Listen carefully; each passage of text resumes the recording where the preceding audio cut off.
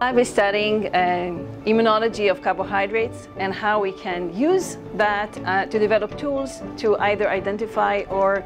treat different human diseases. At the core of the research in the lab is glycobiology at the interface of nanobiotechnology, immunology, and medicine.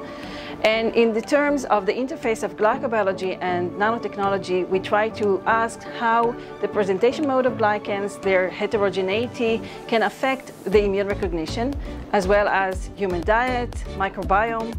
In the terms of the interface of glycobiology and immunology, we try to understand how the immune system is really generating a strong and robust immune response against different diseased cells that express different carbohydrates on the cells. And in terms of the medicine, we try to address different human diseases such as cancer, transplantation, IBD, autoimmunity, and then to try to understand how the carbohydrates on the cell surface change during disease and how we can develop tools to identify those diseased cells and develop tools to kill or target those diseased cells. Recently in my lab we found a molecular link that explains why people have higher risk of cancer when they consume high levels of red meat. We found that there is a non-human sugar found at high levels in red meat, also in dairy products, and the more we eat of those products, the more of the non-human sugar we get into our bodies.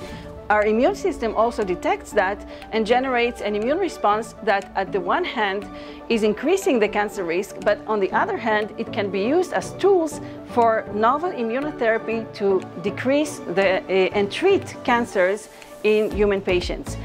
In another project in my lab, we also develop antibodies that can specifically recognize the novel sugar coating of cancer cells, and then to either identify the cancer cells or to treat them specifically with those antibodies that target the sugar coating that is unique in cancer cells.